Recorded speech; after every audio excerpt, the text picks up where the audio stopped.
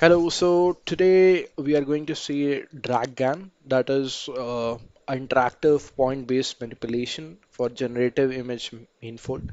So what it does is you could provide an image and then you have to provide the uh, markers or the pointers. So and then you select the starting point and the ending point, and the image will edit as per that point. So here you could see multiple examples they have showcased. So here is one of that. So here you can see that there's this line and you have selected the initial point and the final point, and then you start the drag. So as per the number of steps, it's going to change the whole image, and it is going to have like it is going to move as per that. And you could also do is like you could have a mask and then you could do the thing. So here I think they are going to showcase that. Yeah, so here you could select that and select the area of the mask, and then you could have like you could select the size of the marker as well. Now you have to just select the pointers and you could start it, and you will see that only the area that is present within that particular mask will change.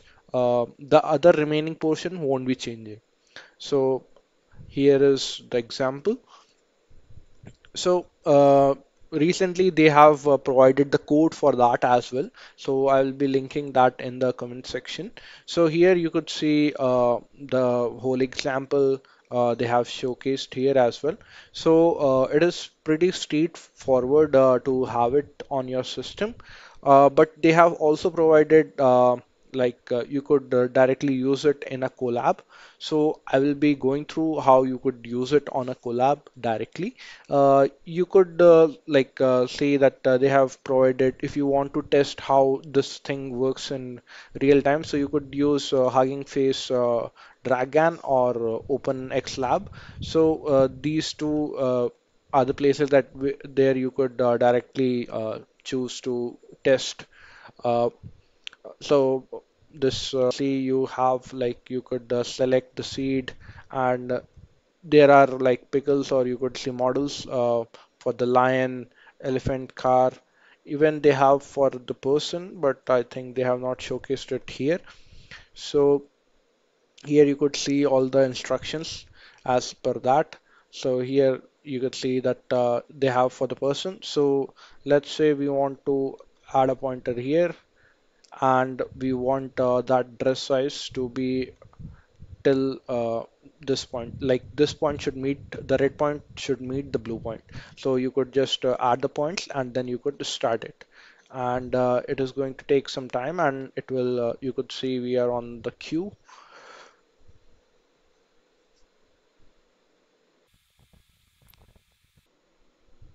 So you could see on the left side we are having steps. So W plus is a little slow. So you could say that pointer will start moving step by step. So it's going to take some time.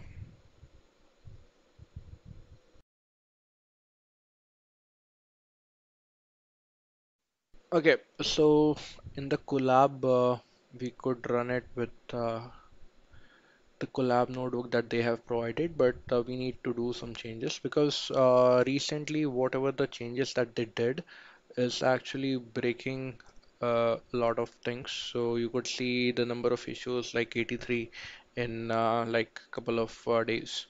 So in last week or so. So that's why we are going to check out one of the initial commit that they have done regarding this collab notebook.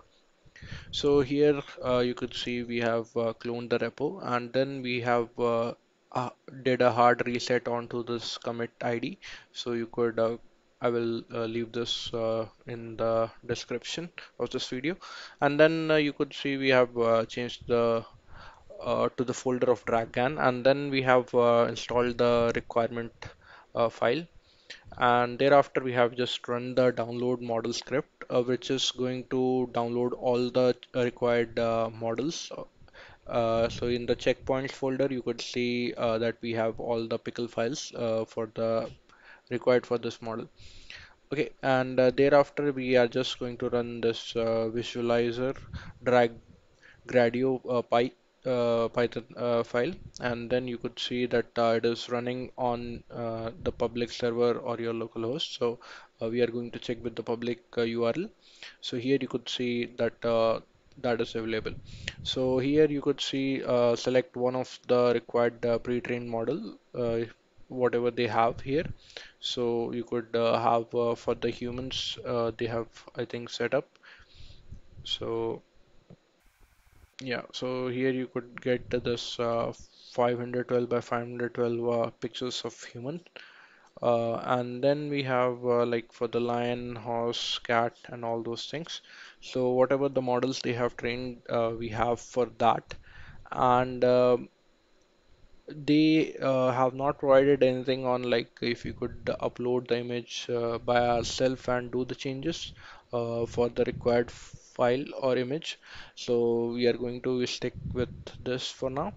And there are two settings available, W and W plus. So W will optimize, but it would have a like greater influence on the image and it will be faster. But W plus will be going with the slower rate, but it will have a better result.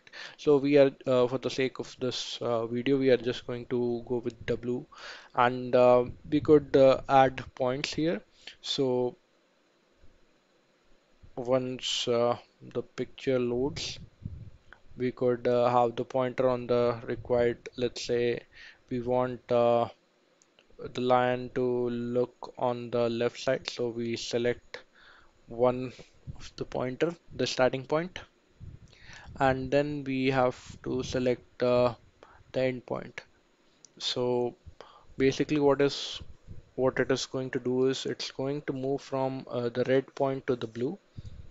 So let's wait for the image to load.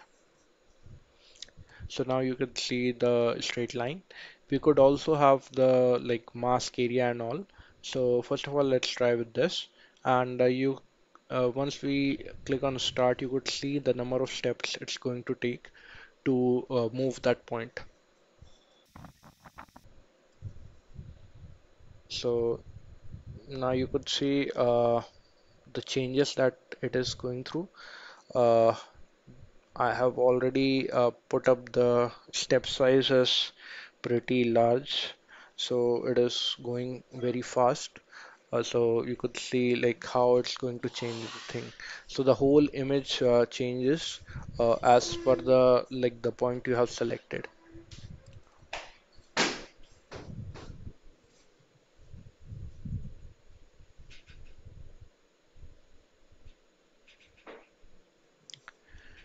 Okay, so that is how you could do this on the Colab notebook.